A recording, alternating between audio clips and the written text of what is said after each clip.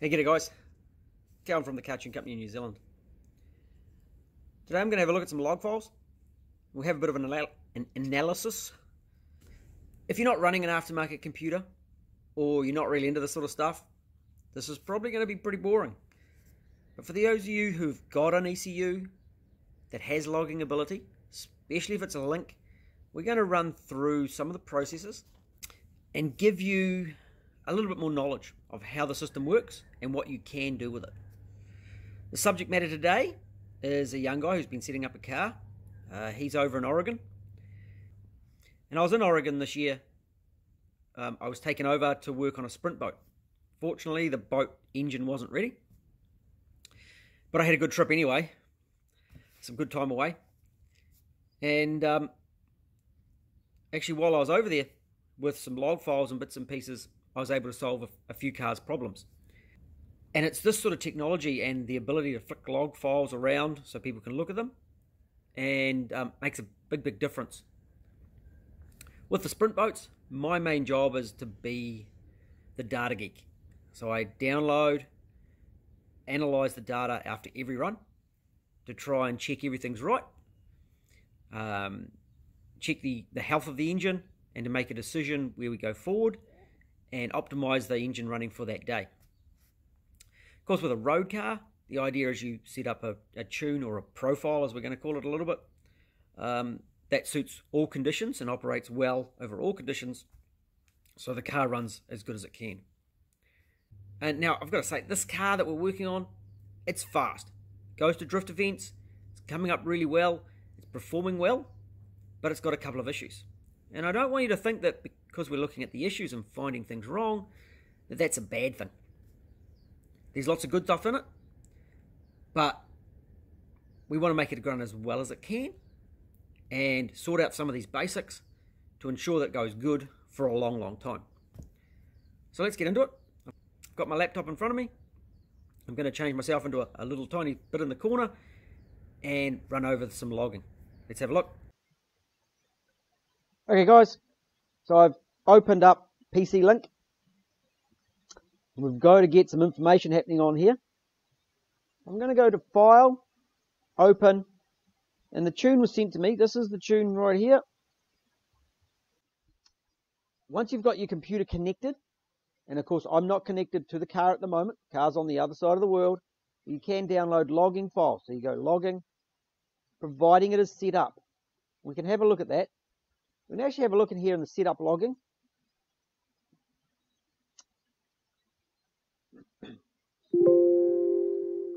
ECU logging. And these here are the parameters, once it happens, that are getting logged. So we've only got 1, 2, 3, 4, 5, 6, 7, 8, 9, 10 pieces of information being logged. And that may not actually be enough for what we're trying to do. But for right now, it will be enough. But in the future, we may want to add some more stuff to that. I'm also going to open the log file. So Brian's gone to ECU log file download, downloaded the file, and I'm going to open it up. Emailed to me, there it is right there.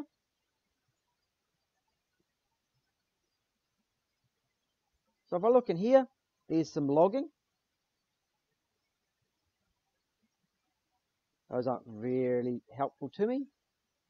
I go display mode up here and I go log analysis. Here's some that I've set up. There we have his log file. So we have a whole lot of information that's happening about this engine. And I've set up a few different screens that allow me to analyze what I want to analyze. And I've based it just on this data. If you don't know how to set that up, we can go over a video of that if required. Just going to go back to the ECU. Here it is here. And I could put them all on the one screen. It's just I preferred to keep them a little bit more separate. So here is his tune profile. And the main information I want to look at the moment, to keep this pretty basic, is we're going to go show ECU statistics. Now Brian actually managed to get, I think it was a second place at a drift event on the weekend. So It's got to be pretty proud with that. So it's got how many times he's bounced off the rev limiter. It's not a whole lot. Possibly because the rev limiter is set quite high. Maximum RPM, 6944. Also a note with the rev limiter, each time it hits it, bung, bup, bup, bup, bup, bup, that is counts on the rev counter, on the rev limit counter. Coming down here, maximum map 103. It's close to 100. So I'm not too bothered about that at the moment. Injector DC. Max primary injector duty cycle, 94.3%. So he's using all of his injectors. So it's a sign that it's certainly on the limit. And it kind of raises the question is if you turbo on a standard computer, how are you going to put more fuel in? You're relying on more fuel pressure to do so. Could also be an indication if he's running extremely rich though, you would use more duty cycle than you really need to. Max ECT, 116 degrees. So he's certainly at the top end, realistically over the limit of what that engine should be running at. Inlet air temp, 68 degrees. That's not too bad if it's idling and it's got a cold air intake, which is a metal tube that runs over the hot side of the engine, above the exhaust, behind the radiator. They're going to get hot. But what is it running when he's driving it? So we'll look at that. Max voltage. Houston, we have a problem. 16.71 volts. Well more than it should be. Ideally not over 15. So we've got a little issue there. So I think that's where we're going to focus on today. Running time, number of starts, and the number of stores. So let's look at some logging here. And we'll look at that voltage. So we're going to go, this is a very, very basic one from the link setup. But I went through and I set up a couple of bits of logging for just for Brian's ECU. And it's based on the information that I got out of the ECU. So I couldn't put things like oil pressure, couldn't be added at this stage because I had Brian's tune loaded up or his data loaded up. So very quick look at temperature. This log, it looks like the hottest temp up here is around about here. So this one's really simple. I've got battery voltage, engine speed, and engine temp. At the bottom, it's the whole run. So that's the navigator of the whole, all the data I've got. And at the moment, I've got all of the data displayed on my screen. Yep, I have. If I use my up key or my down key, it will expand and contract the data. I want to focus on this area here. And you'll notice that the navigator down here is changing. So we've only got from that point to that point on this screen. I'm just going to move this over here like this, center this up. And we'll continue to expand it out. And maybe we'll look at just that bit of data right there. I can grab it from the bottom as well. So this is the bit of data. We've got engine temp at the top. And I'll put a parameter list over here so you can see it as well. And some runtime lists of all the data at the bottom. So here's before he starts the run. Time.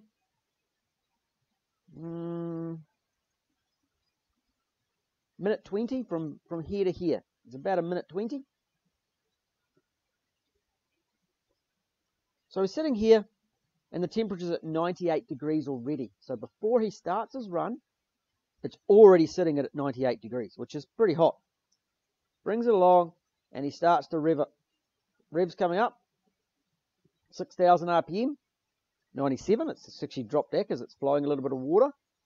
Pushing it out of the radiator into the engine. And then it starts to climb. So 98 degrees there.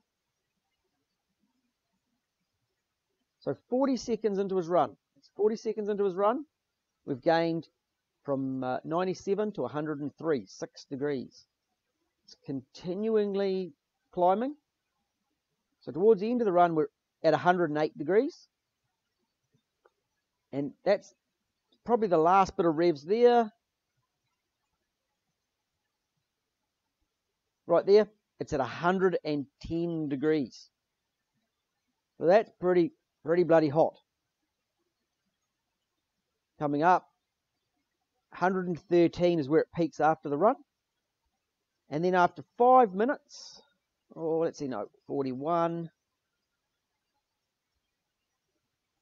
So there's 3 minutes later. 3 minutes later, it's still at 108. So the fans on it aren't cooling it down very fast at all. It's taking a long time to cool it down, but I don't think the radiator's possibly up to the job, or airflow maybe. So there's something that needs to be addressed in that department. But the big problem I wanted to look at was this battery voltage. So down here, on that same piece of data that we were looking at, we've got battery voltage.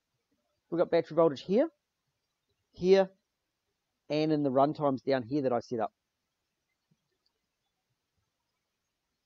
So sitting at idle, we've got 12 volts. Now, battery voltage should be 12.8, ideally. Then when you start it, we'd like to see it go over 13. Then 13 to 14. 14 would be nice, but I don't want it over 15. We did see in the statistics, we had that spike at 16, showing there's an issue there. But let's look at this. We've got 12 volts at idle. So straight away, the ECU isn't getting enough voltage. Brian has already checked his alternator, putting out 13 volts. So between the alternator and the ECU, we've lost over a volt. And then when he starts to rev it, look what happens. So he's starting to rev it here. The battery voltage is dropping. So by the time he's doing 6,700 RPM, we've got 10.5 volts. As he drops his revs drop off, the voltage comes back up to 12. But each time he revs it, we're into the tens. And that's not 10-second quarters, that's 10 volts. Just touching into the 10 volts there. So straight away, we've got a problem. While I was working on that car, I've just stopped tuning. I'm not going to tune a car that has got insufficient voltage. It means less voltage to the injectors. It means less voltage to the fuel pump, depending on how it's wired. Less voltage to the ECU. Nothing's working like it should.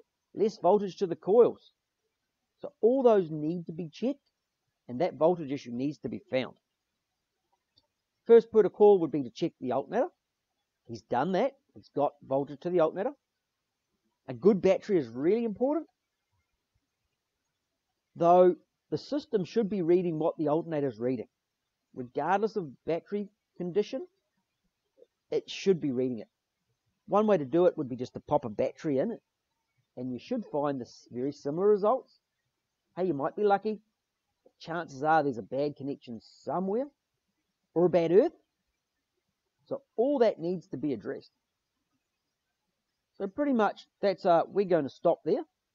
If I was working on that vehicle, I've had it in the sprint boat where I see little spikes, and we can actually show a spike on a startup. And this vehicle's having the odd starting issue. I'll just bring the back here. So here's a start. Let's get a couple of starts nice and close together. Oh, I don't want that. So I've just grabbed that piece there. No, don't want to grab properties. And brought it into our screen. So here we have the vehicle sitting. This is a stop-start point on this red line. Might be a little hard to see. And we start that engine up. I'll just expand it out. And we can see here there's a big drop in that voltage on startup. In my thinking, 10 volts is my minimum. If it goes below 10 volts, I'm putting another battery in it. Simple, providing it's sitting at least 12.6, ideally 12.8 resting voltage for the battery. And you go to crank it, 10 volts, we're okay. Below 10 volts, we need to change it. Below 8 volts, definitely need to change it. Below 9 volts, definitely need to change it. At about 7.5, the ECU won't fire. It will not start. So if it was a cold morning, cooler morning, battery's been sitting all night, there's a good chance that this vehicle is going to be very hard to start. Let's look at this voltage. 12.28 down to 8.6 at the bottom there. That's on a startup. Way, way too low. So that is a big issue that needs to be resolved. And as I said, I stop. As soon as we've got a battery voltage problem like that, I will not continue tuning. Of course, other things in the logging is mixture. We've got mixture, lambda there, lambda here, with targets and RPM. We've got intake air. All those things can be looked at. But for today, I think we're going to call that enough. Let's look at some battery voltage, get some battery voltage looked at. But I will come back soon and do another one on some mixture, maybe some comparing maps, so you can get some better knowledge of how to use your link ECU and how to use your logging to maximize it, make the most of your diagnosing and setting up your tune. So I hope that was helpful, and we'll talk to you again. Catch you later.